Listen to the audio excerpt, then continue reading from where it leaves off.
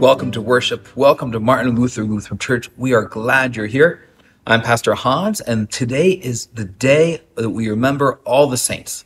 This is All Saints Sunday. This is the day. So November 1st is All Saints Day. It is the precursor for the All Hallows Eve that Halloween, the tradition, came from. And on All Saints Day, we remember all the saints, and many of them who are not named, who are not listed, who don't have the title of saint. As Lutherans, we believe in saints and sinners, so we celebrate the family and friends and loved ones who've gone before us, who are now in heaven, who are in the communion of saints up in heaven, rejoicing, celebrating with us, and communing with us through communion. So today we will have communion at the end of service, so if you want to, you can get those communion elements ready for this All Saints Sunday. Let's join together as the people of God, the saints of God, redeemed by the cross. Let's join together for worship now. In the name of the Father, and of the Son, and of the Holy Spirit. Amen.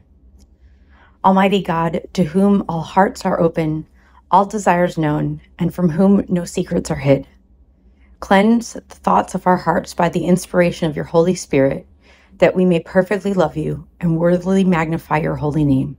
Through Jesus Christ our Lord. Amen. Let us confess our sin in the presence of God and of one another. Most merciful God, we confess that we are captive to sin and cannot free ourselves. We have sinned against you in thought, word, and deed, by what we have done and by what we have left undone. We have not loved you with our whole heart. We have not loved our neighbors as ourselves.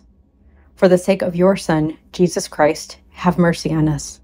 Forgive us, renew us, and lead us, so that we may delight in your will and walk in your ways, to the glory of your holy name. Amen.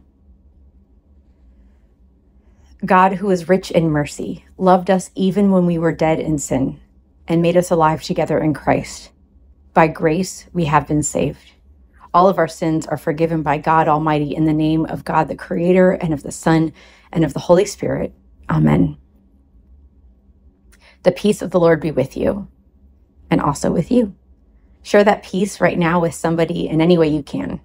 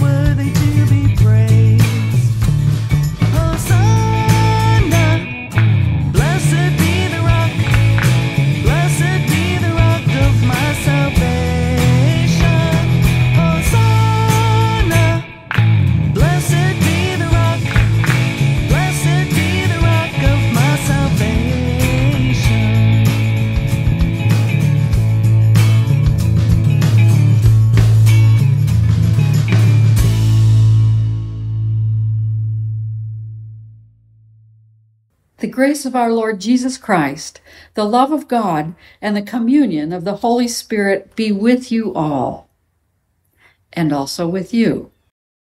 Let us pray.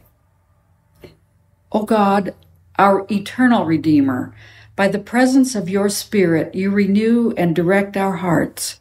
Inspire us for a holy life here and bring us to the joy of resurrection with all the great saints that went before us. Through Jesus Christ, our Savior and Lord. Amen. What's in the bag? Yeah, what's in the bag? What's in the bag? Yeah, what's in the bag? I don't know back to do. Bum bum. Hi, I'm Pastor Hans. I'm going to Royal. All right, hold on. Show us your smile. You're missing some teeth. I'm missing. Did you get something from the tooth fairy? I got money. That's amazing. Okay. Hey, I put something in here. I'm gonna open Something it. that I like. Any guesses, are you? No. What's it? It's something light. I knew it. It was something light. What is this? I knew it was a hat. What kind of hat? It's not just any hat. Royal. No. What's that say? Detroit. This is my Detroit Tigers hat. Hey, so I am wearing a hat that's not the Royals. Do you think when I go to the Royals baseball game, people are going to be happy about that? No. No. When I go to the Royals game, I'm not very popular when I wear this when they're playing the Tigers. So, when I go to the baseball game, I see a few other Tigers fans. I say, hey, go Tigers! And guess what my friends think? What? Oh, that guy, he's a Tigers fan. And I kind of annoy my friends, huh? Because they're all Royals fans, but I'm a Tigers fan. So, Arya, there's in-groups and there's people who feel outside. When I go to a Royals game, I have my Tigers hat on, they're playing the Tigers. I don't feel like I'm part of the in-group, do I? People aren't happy to see me when I wear my Tigers hat. That is the smile of a tiger, right? So, Arya, hey, are you a Royals fan or a Tigers fan? Tiger. Really? You just saying that because I'm your dad? Yeah. Yeah. So, and that's okay. I became a Tigers fan because of my parents and grandparents. But that's all right. And you can be any fan you want. But what about Jesus? Does Jesus want us to love everyone even if they're not a Royals fan? Even if they're not a Tigers fan, do we still love them? Jesus says love Everyone. oh, even if they are a Tigers fan. yeah. That's good. So Because my eyes are blurry right now. okay, so all right, Jesus tells us to love everyone, even those who don't belong or feel like they are on the outside. We need to love them too, right? So let's pray. Dear God. Dear God, Thank you for today. thank you for today. Thank you for baseball game. Thank you for everything. Thank you for God. Thank you for God. Thank you for family. Thank you for the world. Thank you for making us part of your church family. Thank you. Thank you for life. Thank you, brother. Sometimes we feel like we don't belong, Sometimes we feel like we don't belong here, but we know but we know everything. we belong to you, God, we belong to you guys. and we love everyone. And we love everyone in In Jesus' name we pray. Jesus' name we pray. Amen. Bye. No. Bum, bum. Today's first reading is from Philemon, verses 4 to 7. I thank my God always when I mention you in my prayers, because I hear of your love for all the saints and your faith toward the Lord Jesus. I pray the partnership of your faith may become effective as you comprehend all the good that we share in Christ. I have indeed received much joy and encouragement from your love, because the hearts of the saints have been refreshed through you, my brother. The word of the Lord. Thanks be to God. Our psalm is Psalm 67. May God be gracious to us and bless us and make God's face to shine upon us, that your way may be known upon earth, your saving power among all nations. Let the peoples praise you, O God.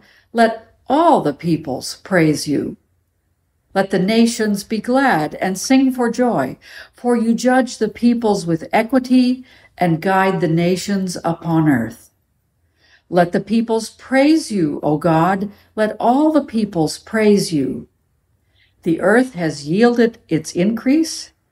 God, our God, has blessed us. May the Lord continue to bless us. Let all the ends of the earth revere God. Our second reading comes from Mark chapter 9, verses 38 to 41. John said to him, Teacher, we saw someone casting out demons in your name, and we tried to stop him because he was not following us. But Jesus said, Do not stop him, for no one who does a deed of power in my name will be able soon afterward to speak evil of me. Whoever is not against us is for us.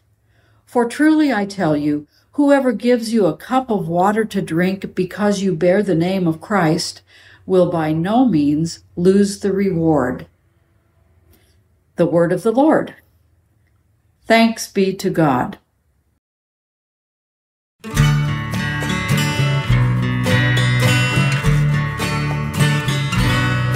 Alleluia, alleluia, give thanks to the risen Lord.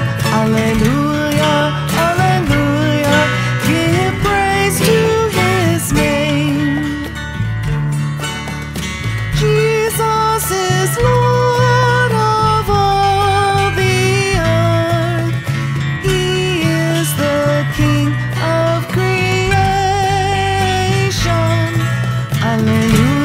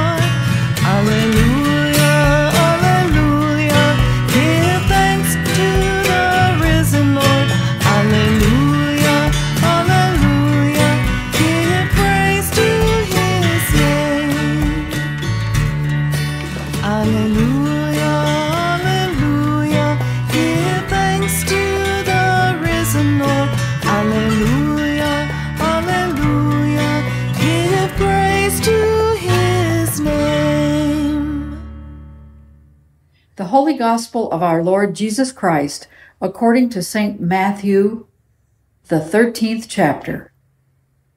Glory to you, O Lord. He put before them another parable.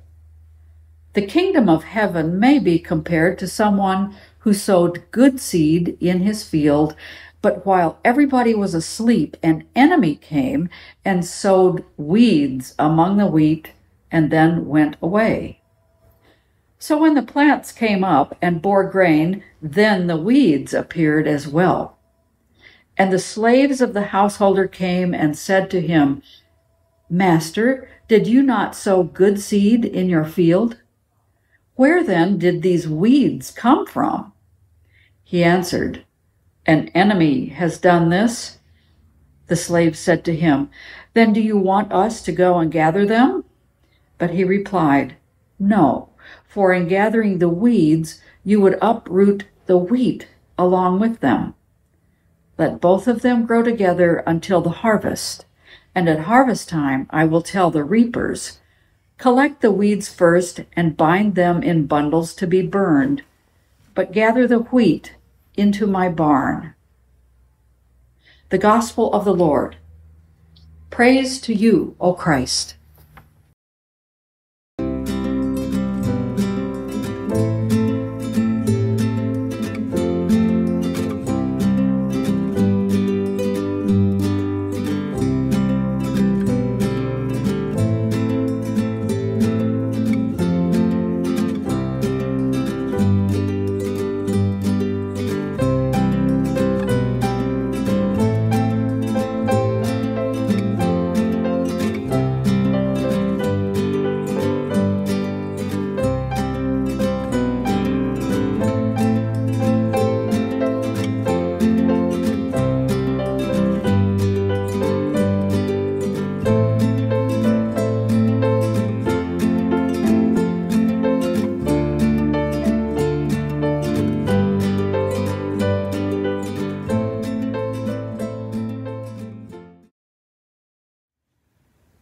We love a winner in America. We are driven to lift up those who succeed, to cheer for the teams that are winning, to be excited for when our team finally wins. Now, I can say there are definitely bandwagon fans out there. There are people who jump on and get excited, who start buying the gear, do all these things once the team starts doing well. I will say, though, I think the Chiefs here in Kansas City have always had a very strong fan base. You see it on people have season tickets for many years, decades, and even though they're through losing seasons, they still maintain that fan base. The Chiefs have that huge draw for people in good or bad. But I will tell you, of course, when the Chiefs are really good like they are now, they're one of the best teams in the NFL, there are a lot of Chiefs fans. I will admit, maybe I'm considered a bandwagon fan because I really enjoy watching the Chiefs play. I like watching Patrick Mahomes. I like what they do. I enjoy seeing their games. It's exciting. Even if they don't win, it's going to be exciting football. And so the bandwagon thing is a strong pull for many people. We want to be on the winner side. We want to be on those that are winning. How far does our fandom go? How far will our allegiance and loyalty go? Maybe a few losing seasons? Maybe a few, if they're not doing good, maybe they'll give up after a few years. How far will our loyalty go? That question actually was part of the surveys done with moral development theory with Professor Jonathan Haidt. We've been talking about this the last few weeks leading up to the election. And part of that question is on this of loyalty. Loyalty is low on the liberal side and high on the conservative side. But what he found when he dug into the evidence was rather interesting. Conservatives have strong loyalty and in-group feelings for country and nationality especially. Yeah, it makes sense. We are Americans, and many Americans, we feel a lot of pride and joy in claiming to be Americans. But on the liberal side, you found that loyalty in group was rather low, that many liberals would prefer to have preference to all people or loyalty to all humans, not just those in our nationality or those in our nation group, those within our country. And so this was a big separation. And this is one of the things why conservatives and liberals don't agree on things, is because they see it differently. Conservatives will definitely pull for our country and pull for those identified within the group, while liberals will pull for other people, not just those who identify in our country and those kinds of things. But it really got me thinking, because one of the things that Professor Haidt talked about with this moral development theory is the idea that we are naturally wired to form groups. Loyalty, in-group feeling, identity in that group sense. This is one of the key things I pulled out from his talk about this, from his books and his talks, that this is really something that struck a chord with me, because yes, I think this is true, that we naturally form teams and groups. And he famously talked about that, like, even when we don't have anything to agree upon, we will form a group that we can agree with, whether it be for the football team, whether it be for a college, whether it be for identity of some form. We form natural identities and groups easily. We may not stop to think about it. We may not stop to think, well, where is my identity? Who is my in-group? Obviously family, but how many? How far does our family extend out to? Our friends, yeah, but how many friends do you extend that out to? Our community, yeah, but how far do you extend that community out to? And how much of your identity is based upon that? That's a tough question for us to deal with. It makes us think, who am I loyal to? What forms my identity? What group am I in with? What group am I not in with? This is something that really got me thinking. I really thought was really interesting with his study, illustrating the difference between liberals and conservatives, those who vote in our country, and how we see the world. And I think it's worth talking about because I think part of this, and he identifies this, are churches. Churches naturally form part of our identity. It's something we naturally gravitate towards. And it's not saying that's a bad thing, but we need to look at it and think carefully about this. Who is the church? Who is in and who is out?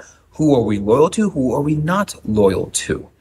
This is something that really kind of got me thinking a lot as we've been gearing up and looking towards the sermon series about what did Jesus talk about and say. And this moral development theory leading up to the election has really been something that I've been into and excited about researching and reading, because it challenges what we think we know, or challenges how we reason, how we feel, how our logic might be. With the church group, obviously we want a big welcome. We in the church, one of our main things with our vision is welcoming. The very first thing is welcoming, then worship, then inspiring and serving together. And so welcome is a big part of this. And so we as a church are significant, intentionally driven by this thing of saying we are welcoming to all. But to all is who? Where? One interesting thing with this is you are part of this. And you may not live in Kansas City, or you may not live in Lee Summit, you may not live in the same time zone, but you could be part of this church. We could be church together. This is something new and different that churches is starting to wrestle with and engage with and see about who is our church. Who is a member? Who is part of our community? Now that we can worship together online and across the country and around the globe, it's rather interesting. And this leads some churches to talk about target audiences. Now, I'll say probably the most well-known case of target audience for churches is Saddleback Church in Orange County, California. They were very intentional about creating the ideal person, their target audience that they were going for. The prayers of the people. They called him Saddleback Sam. And Saddleback Sam was a white guy in his 40s or 50s. He was married, he had kids, he had a mortgage. That was the ideal target audience they were going for. So everything with Saddleback Church was aimed at this guy and his family. This target audience, this Saddleback Sam, God of time was the key audience for who they were going for. Our faith has been passed down through the generations. And this has drawn a lot of criticism because when you look at the church, you realize, oh yeah, they've done a good job with this. In fact, they've really made a church geared for that person. That they share what they have first received, Lord. What about Saddleback Sam's mercy, mom or receive dad? Our prayer. Or what about when they get older, the grandkids? God of tempest or what about people and who don't fit in that category of Saddleback Sam? Is the church even for them? And brutal destruction. Who is our target audience? Protect us and all your creatures from hurricanes, you are floods, here, you're watching, so I think you're obviously part of our target audience. Restore we don't what have has a been Saddleback lost. Sam in this church. Lord, in your mercy, part of this, one of the things I take a lot of pride and joy in with our congregation is that we have a wide range of ages, demographics, economic groups, all these things. Now, we are very predominantly white, and that's certainly true. And that obviously reflects our community also, but we don't want to be exclusive to this. And that's the downside for any of these things with target audiences, because it becomes exclusive. In your mercy, it can easily become who's in and who's out. Who is the church for? Who is the church not God of for? Tumult, in the second reading today, we hear about the disciples going out doing ministry things. Jesus commissions them out, Jesus sends them out. Abide with and John all comes back and he's kind of whining a little bit. I kind of picture a little bit of a complaining in his voice when he says, Jesus, there's these guys over there who are not part of us. They're doing stuff in your name, Jesus. Make them stop it. Give us cease and desist letter, Jesus. Your intellectual property of who is a Christian needs to be upheld and enforced. Who's in and who's out. And I love what Jesus says. God of tenderness, Jesus says, whoever is not against us all who have died in is the faith. for us. Console Jesus saying, if you're trying to draw a circle around with the who's promise the of in eternal that life circle in has to your be very big. presence. That circle has to be as big as it can, because mercy, anyone who's not against us, our prayer. when he's saying people who will persecute, who will attack, who are against Accept the faith, these prayers, obviously those are people who are against God, Christ. And but those known only besides to you those people, through everyone Jesus else Christ is for our us. Lord. So if you're not against us, you're for us. And this phrase has been taken many different ways and different times, but I think the core of this shows the insider-outsider dynamic. That Jesus is saying basically, like, they may not even know who I am yet, but yet they're open to teaching my name and trying to heal and do these things in my name. And so we should welcome them in, and that they're not against us, so they can be welcomed in as part of us. It's a remarkable teaching. But yet still it doesn't stop us from thinking insider-outsider mentality. And so Jesus has to give another teaching and another one and another one about how we are including the other. Almost the entire gospel of Luke is dedicated to this. We're at the end tail of the year of Luke here, year C of the lectionary, and almost entirely dedicated to this question of who is inside and outside. Luke goes to great pains in the gospel to illustrate this. The fact of the poor, the sick, women, slaves, minorities, people who would oftentimes be ignored, the powerless, even the Roman soldiers, the people who were the oppressors, are still welcomed into the church. Even they are welcomed by Christ. I think that's incredible. That's part of the power of the gospel, is that when we draw the circle, who's in? Draw it big. Jesus says, draw that circle really big.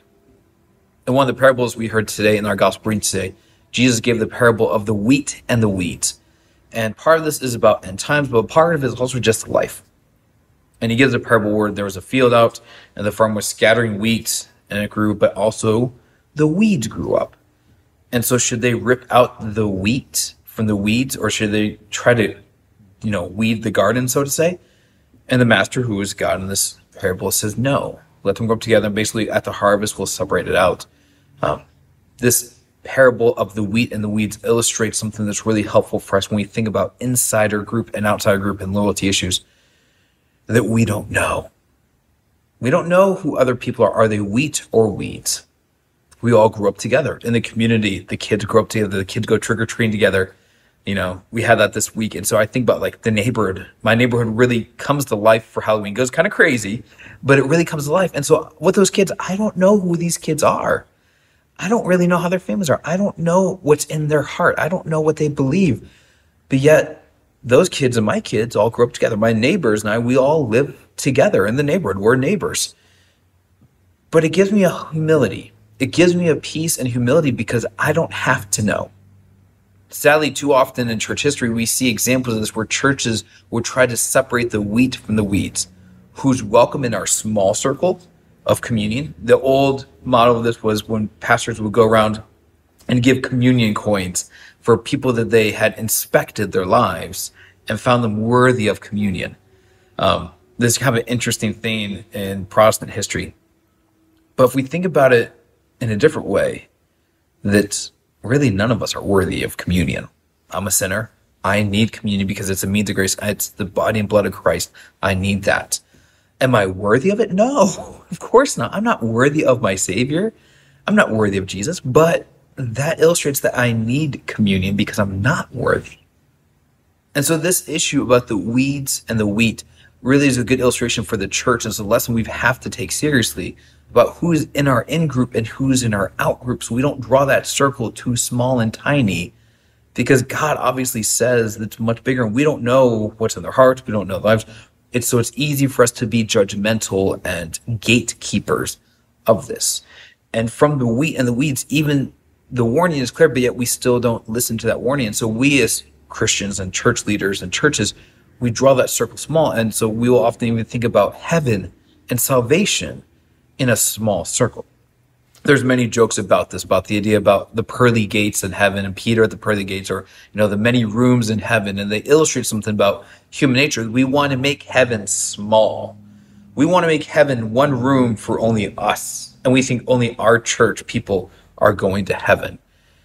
But if we take what Jesus says seriously about this in-group, out-group loyalty thing, we realize something. It's not the pearly gates. It's not the gatekeeper.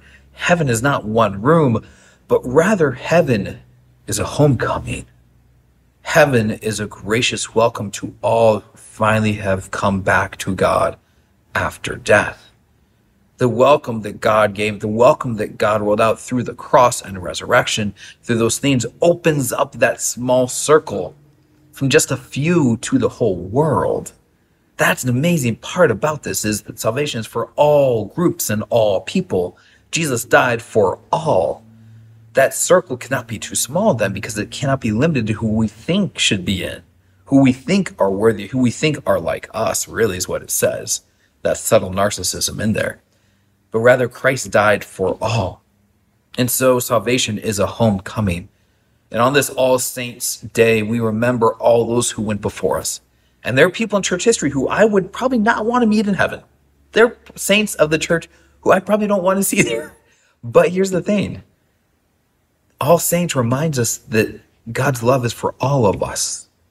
About all those in our family who raised us, all those who showed us the faith, all those Sunday school teachers and pastors and kind neighbors and loving people in our lives who showed us what it was to be a true Christian in God's love, to not draw a small circle. So I hope and pray that this day that we don't draw a small circle. That All Saints reminds us that the circle for heaven is really large. That all the saints in heaven still cheer us on and lift us up and encourage us. That all the saints in the communion of heaven are there singing at communion today. That all the saints are there cheering us on and lifting us up. And that's not a small circle. So I hope and pray that on this All Saints Sunday that we will remember all the saints who went before us. And that we too will be the saints to love others, to share God's grace, to encourage and share the gospel with others. That we may be that one day, all the saints that they remember too. Let us share that and expand that circle, make it big and wide for the kingdom of God. Amen.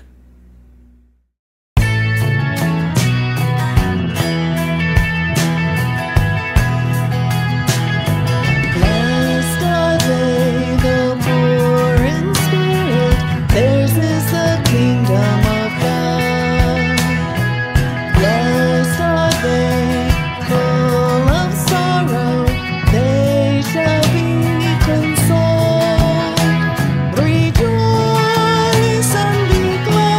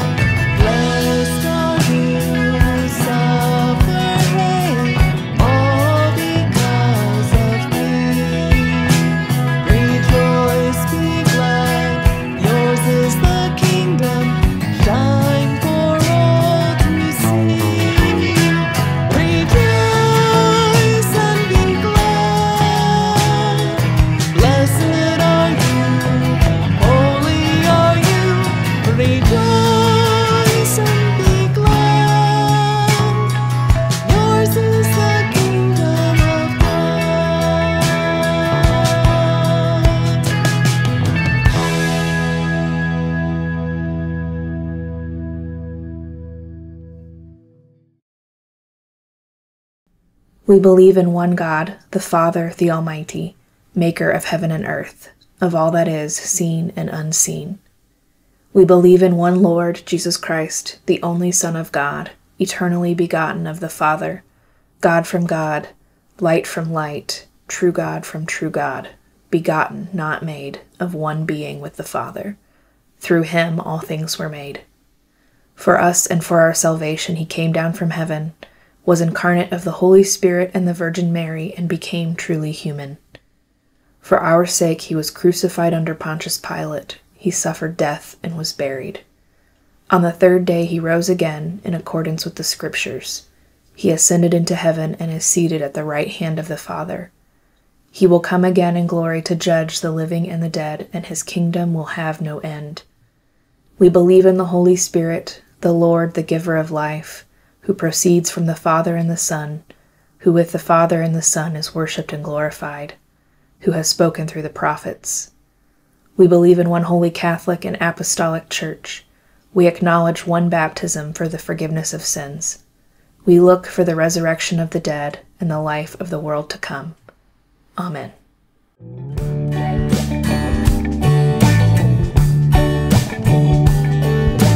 Thank the Lord and sing his praise. Tell everyone what he has done. Let all who seek the Lord rejoice and proudly bear his name. He recalls his promises and leads his people forth in joy with shouts of thanksgiving. Alleluia, alleluia. The prayers of the people. United with your saints across time and place, we pray for our shared world.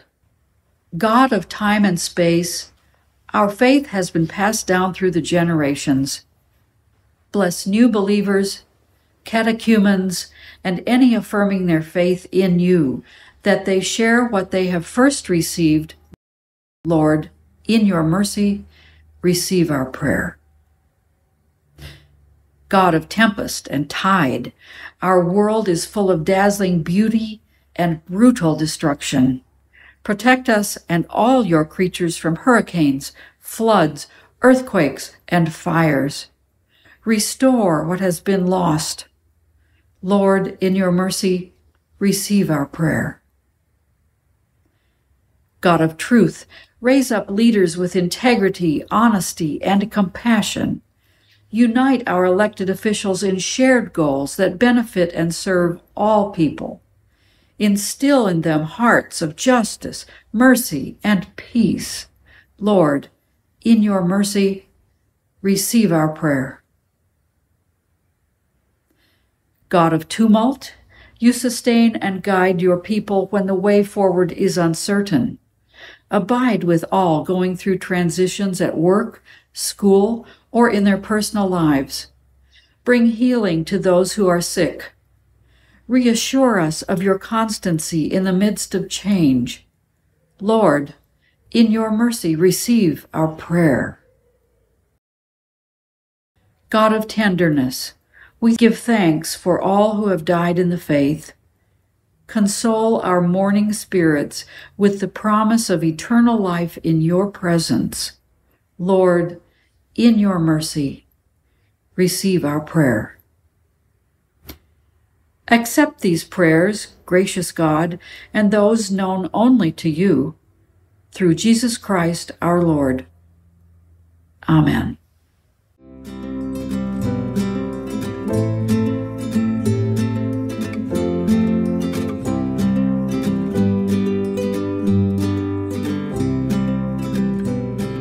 Blessed are you, O Lord our God, maker of all things.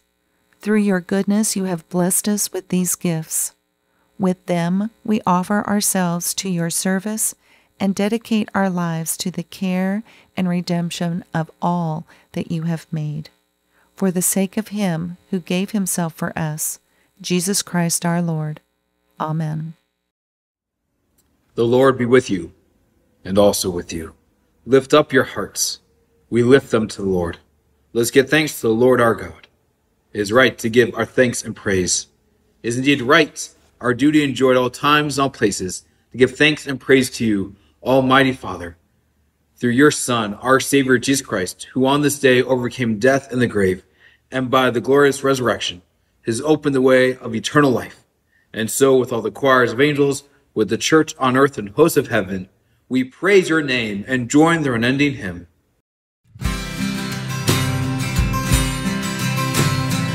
Holy, holy, holy are you, God of power and might. Heaven and earth are filled with your glory. Hosanna in the highest. Blessed is the one who comes in your name. Hosanna in the highest. Hosanna in the highest. Holy, mighty, merciful Lord, heaven and earth are full of your glory. In great love, you sent to us Jesus, your Son, who reached out to heal the sick and suffering, who preached good news to the poor, and who on the cross opened his arms to all. In the night in which our Lord Jesus was betrayed, he took the bread, gave thanks, and broke it, giving his disciples, saying, "Take and eat. This is my body, which is broken for you. Do this for the remembrance of me." Again, after supper, he took the cup, blessed it, gave his disciples, saying, "Take and drink. This cup is a new covenant, shed in my blood for the forgiveness of sins. Do this for the remembrance of me." For as often as we eat of this bread and drink from this cup, we proclaim the Lord's death until he comes again. Christ has died, Christ is risen, Christ will come again. Pour out upon us your spirit of love, O Lord, and unite all who share this heavenly food, the body and blood of Jesus Christ our Lord, to whom with you and the Holy Spirit be all honor and glory, now and forever.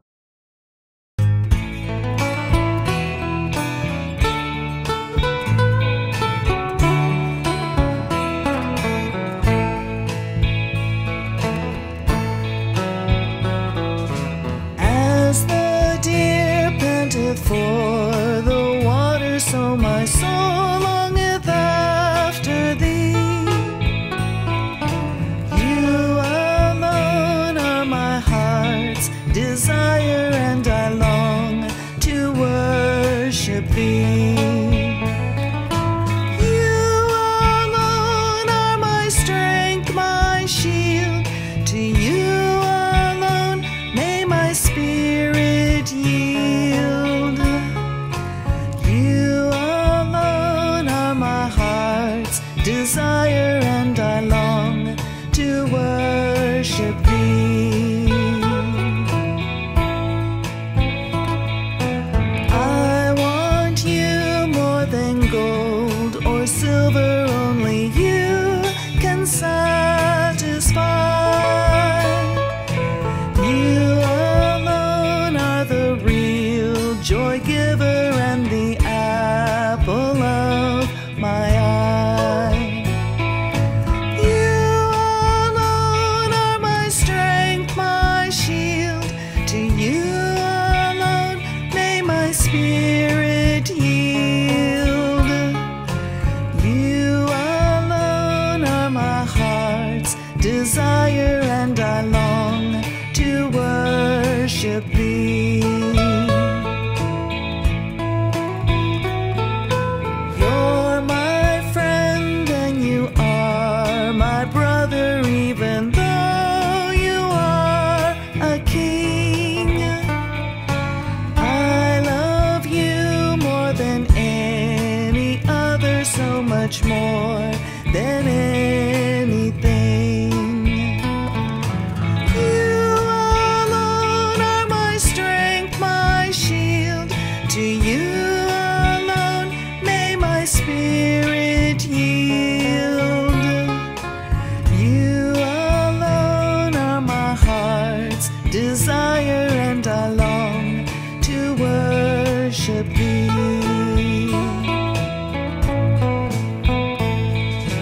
When my soul is weighed down with sorrow, I put all my trust in you. All my hope is in you, my Savior, so I lift my praise praise to you. You alone are my strength, my shield. To you alone may my spirit yield.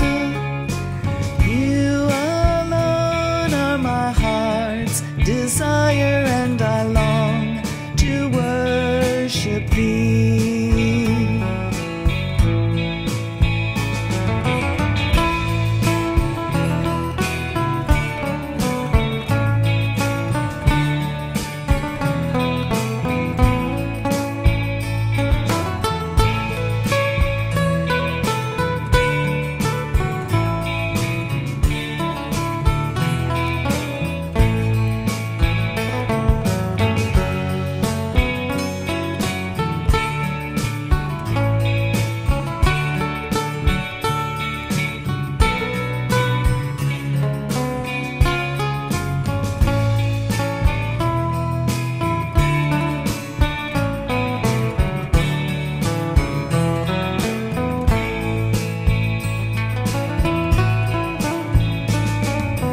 Day by day you send forth your love, and it waters all the earth. Night by night your song within me is my prayer and my rebirth. You alone are my strength, my shield. To you alone may my spirit yield. You alone are my heart's desire, and I long to worship thee.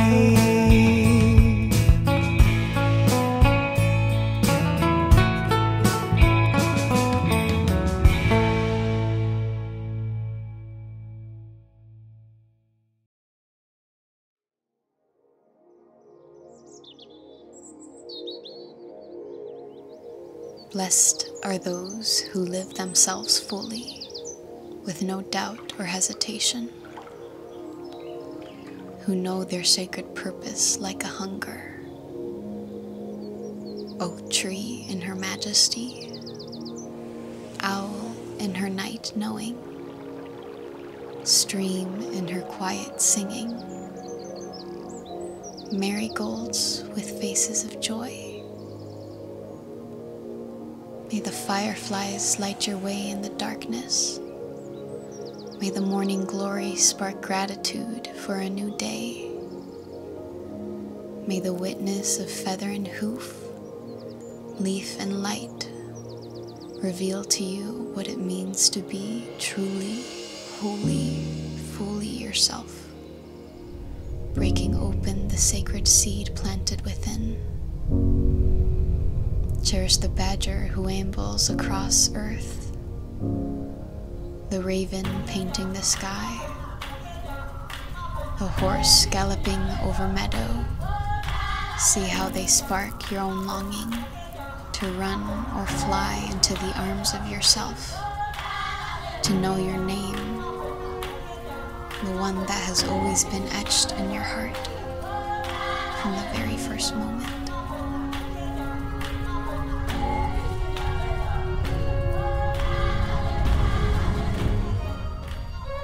Almighty God, Father, Son, and Holy Spirit, bless you now and forever. Amen. Thank you for being here. Thank you for taking time on Sunday morning or any time during the week to connect to God here through worship. We appreciate you being here, your support, your prayers, your dedication to the church. Thank you for this. Now, a few announcements for you today. First, obviously, it's the start of November. We have a new Ministry of the Month. And with the Ministry of the Month, it is the Lee Summit Social Services and the Metro Lutheran Ministry Christmas Tours. Also, we had from Janice Krantz, she brought bags in for us for the Thanksgiving meal and Christmas meal for Lee Summit Social Services. So if you want to put food in the bag, bring those things, or if you want to drop off food items for Thanksgiving, typical mashed potatoes, gravy, those kind of things would be great. Or if you just want to do a gift card, also that's great.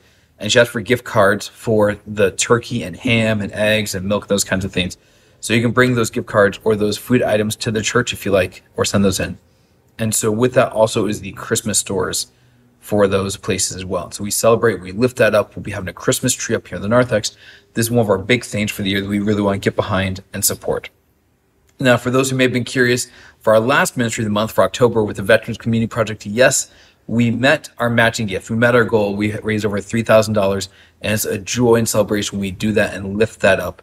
What a great thing. So thank you so much for all those who contributed, who stepped up, who helped with that gift. So thank you so much for that.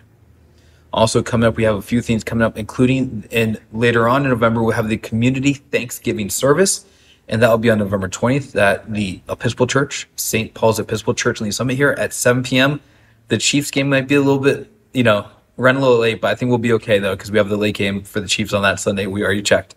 But the Thanksgiving service, and our choir will be singing with the other choirs in town for a joint choir service with that. So it's exciting. It's wonderful. So we are supporters, one of the founding charter members of the Minister Alliance. And so we come together for this Thanksgiving service coming up. We hope you have a blessed week. Remember all the saints who went before you. Light a candle today, say a prayer, have a memory, show a photo. Remember all the saints who went before us, who taught us the faith, who showed us the faith. And with that, may we go out and live the faith. Go in peace, serve the Lord. Thanks be to God.